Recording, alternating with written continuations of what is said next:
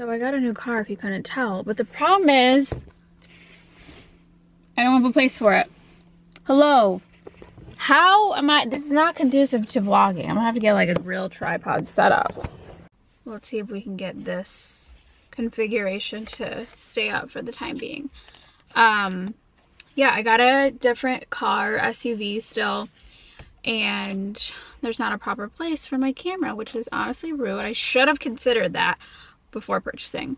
But yeah, I just stopped at Dunkin', got a nice little coffee.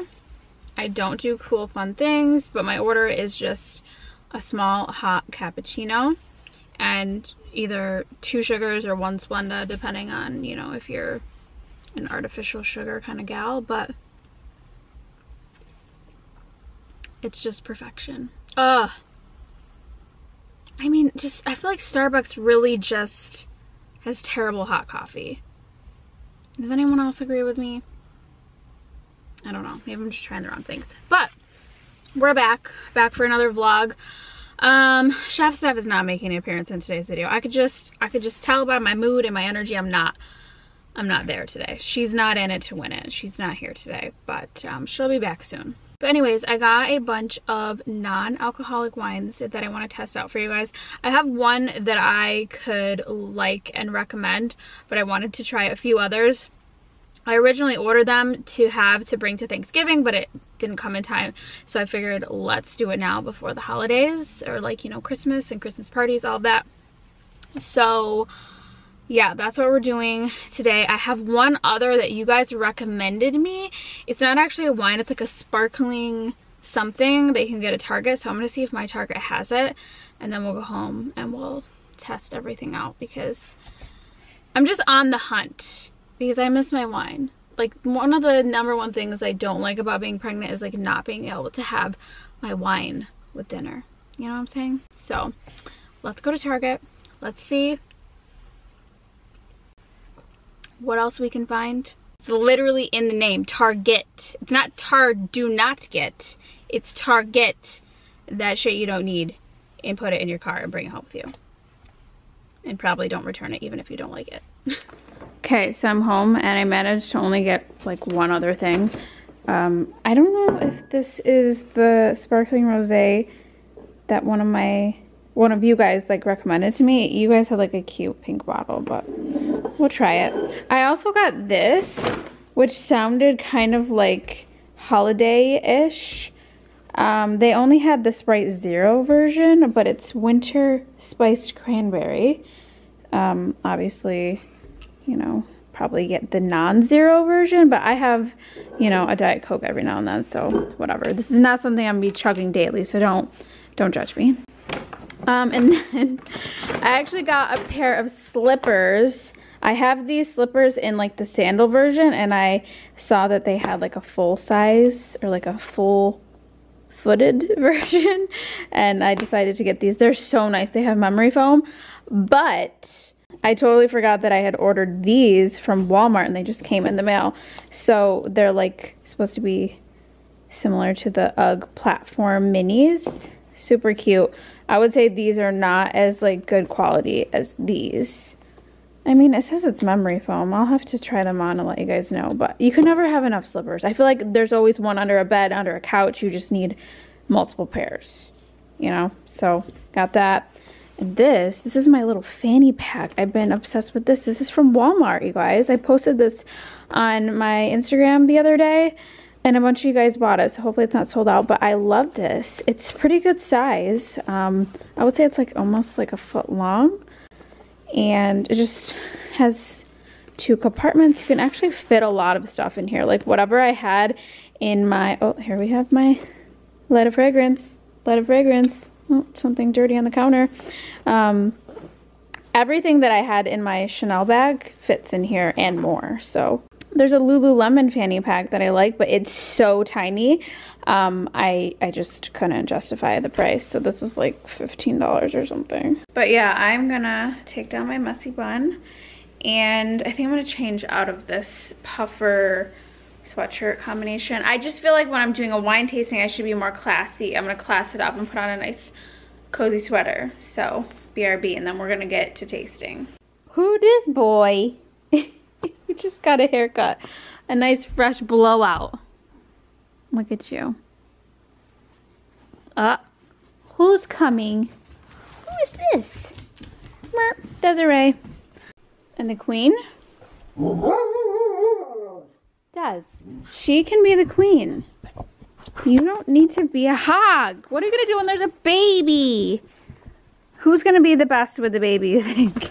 David, Rose, or Des? I think Rose, absolutely. She's the mama bear. This one's psychotic. And this one is just large. Like you're a big, goofy horse of a boy. Hush. My chandelier is giving me some weird type of shadow, so excuse that, but let's get the show on the road. The wine tasting and testing.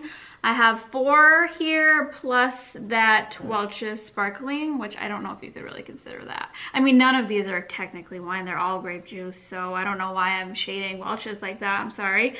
But before we begin, I wanted to pose a question because I am always interested to know this, but I feel like there's 2 types of drinkers in the world. One is the person who likes to drink so they can get drunk and, you know, party, bleh, whatever, okay?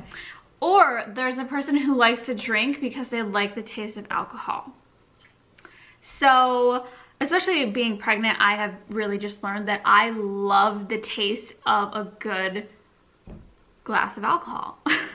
Particularly wine. So I don't miss really the getting drunk part. I never really drink to get drunk. I like the 1 glass buzz, but I really don't ever need to be wasted. Like that's not something that I aspire to do, but because I like how things taste, then we have multiple, you know what I'm saying?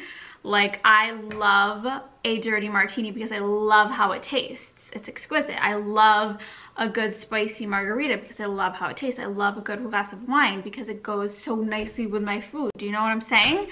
So I feel like the people who only drink to get, you know, effed up don't like the taste of alcohol. I don't know. I don't know if the 2 are exclusive, but let me know your thoughts. I would love to know. But that being said, Rose, do you want to contribute? She's under my feet. So we're going to begin with this one here. So I will say I have tried their white wine. It's their Pinot Grigio. I tried the Pinot Grigio and the Sauvignon Blanc. The Sauvignon Blanc, disgust. It was so sour. The Pinot Grigio I could get down with. A little bit sweet for me, but I could get down with it, and I drank it during the summer just to kind of give me that vibe. When I was pregnant in the summer, it was still very early on for me. Yeah, I found out in like mid-July, so that's like my summertime wine situation. So the brand is called Gießen, and this is their 0% de-alcoholized wine. So I did want to also say that some wines have like a very, very small trace of alcohol, I guess, when they like remove it or whatever. But I also have read that like fruit and bread have small traces of alcohol in them also, and nobody's running around being like, oh my God, don't eat that fruit or that slice of bread. Anyways, this is the Gießen de-alcoholized premium red. For reference, if you're new here, I really love like a dry red wine. I don't like sweet wines at all, so keep that in mind. My fave is probably like a Cabernet. I also like Zinfandel, so we have the Gießen Premium Red. It doesn't really say anything about it on the bottle. If there's a description on the website, I'll just put the text here, but there's nothing on the bottle that says like notes of cherry or notes of berry. We're just gonna do a little splash. We're gonna keep it classy. We're gonna let her air out a bit. And we're gonna hope for the best. Now the bottle, it has a big fat 0 on the front, so if you're trying to disguise the fact that it's non-alcoholic, this isn't really gonna do it for you because it's like, oh my God, 0. Okay, swisheroo. I'm not very classy in the wine department. I'm not gonna pretend like I know what I'm doing. All right.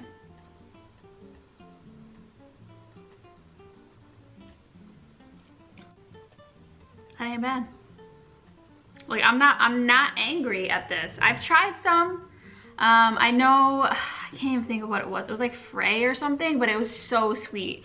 And it's not like it tasted extremely bad, but it tasted nothing like wine. This actually tastes like it could be like a, not such a full-bodied wine, but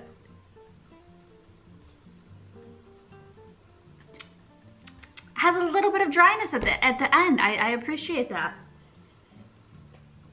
This would be good with a nice steak or like a red sauce. I'm not mad at her. I'm not mad at Jason's Premium Red from New Zealand. 1 point for New Zealand. So let's move on. This is the Wander and Found Pinot Noir. So this on the back, it does have a description. It says, reminiscent of the Napa vibe, this premium non-alcoholic Pinot Noir is complex and satisfying, clean and fresh with notes of cherry and currant. I don't have high hopes for this because I don't like Pinot Noir.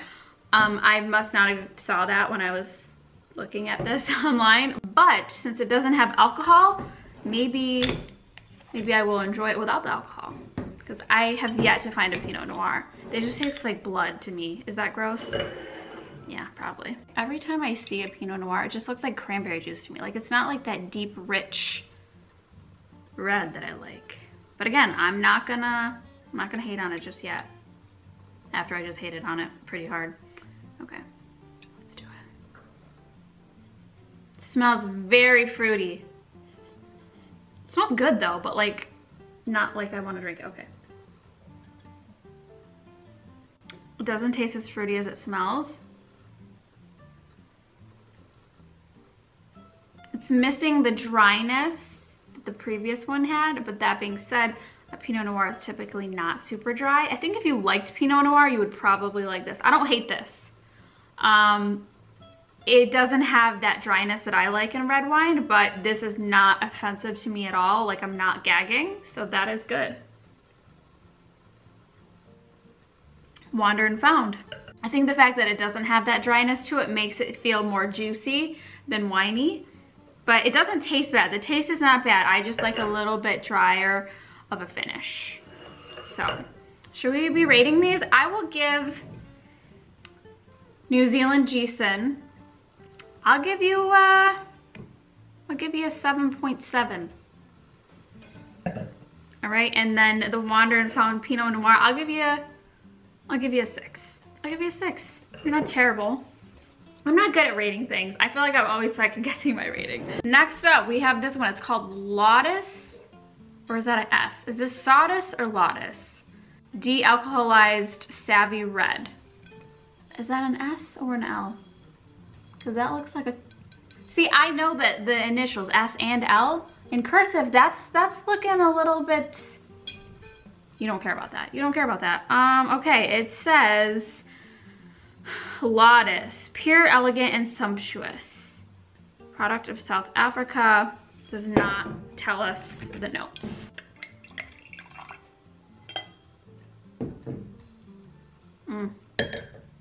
This is giving Robitussin. Which, that has alcohol in it, doesn't it? Or no? I don't even know. It smells like Robitussin though. If you're into that. What's that one? Look at Robitussin. You know the one? You know the one?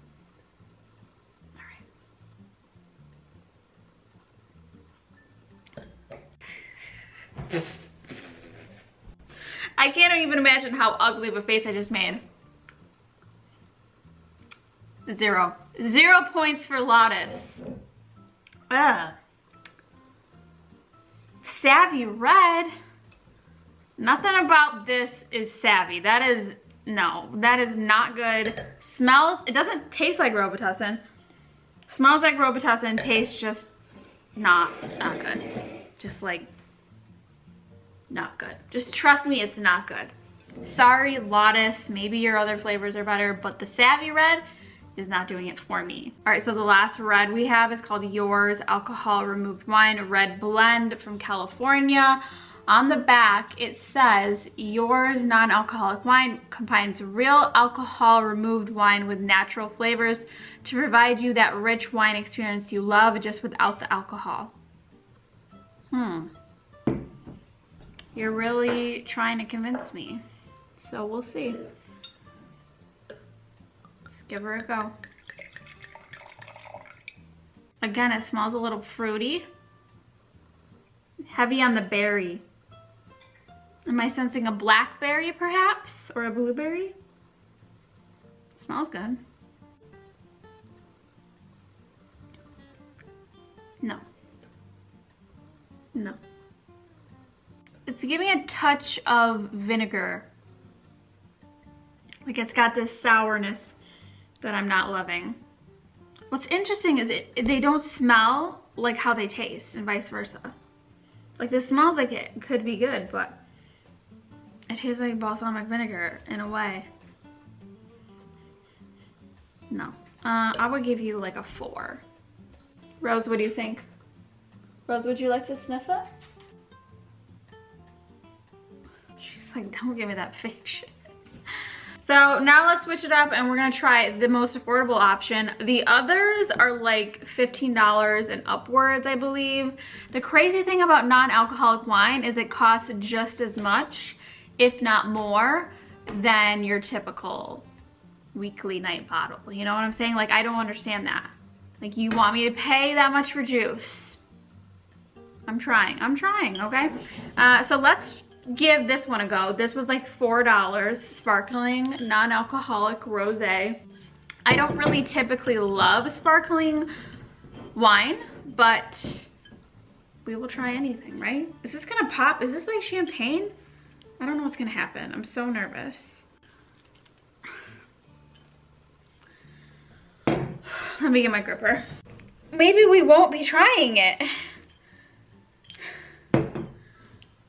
This can't be meant for pregnant people or children. They would never be able to open it. Good thing you can't see my face because I'm just like... So we're not off to a great start. I'm a little upset. This one, I believe, has the most sugar compared to all the others. All the others had like 5-ish grams, I believe. Yeah, and this has 19 grams. So... a little bit sugary. Let's see how she tastes.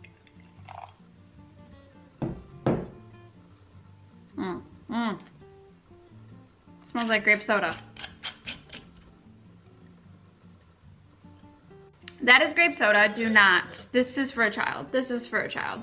Or if you like sweet things, if you like grape soda, just buy this for $4.99. Okay.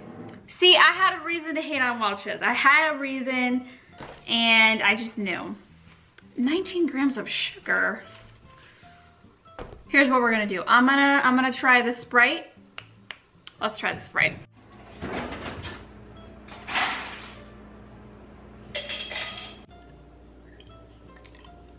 She's not bad.